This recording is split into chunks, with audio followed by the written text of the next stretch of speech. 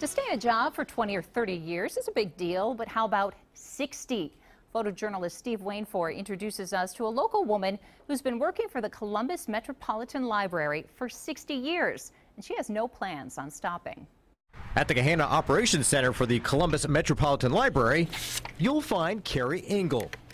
She's a technical service specialist, and she's been doing that job for 60 years. I have worked under 9 directors since I have been here. She started at the main library downtown when there were no computers. We did card catalogs, and we actually had to do the typing of that. There was not even an electric typewriter 60 years ago for us to work with. She's in charge of ordering new material from vendors and says today people have better access to materials. Daily, they can get orders as large as 2,400 books.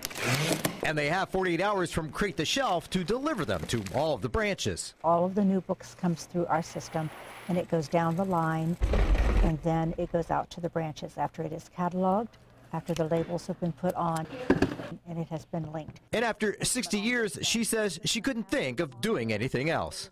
And you get to meet a lot of people, you get to do a lot of different things. And she has no plans on retiring anytime soon.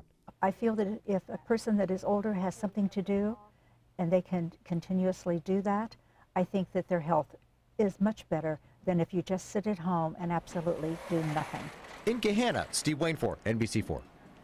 Now, Carrie's anniversary is coming up March 12th and will be honored by the Board of Trustees in February for her outstanding service. And in case you're wondering, how could she be there for 60 years? She's such a lovely lady, and she's 77. She started when she was 17. Wow.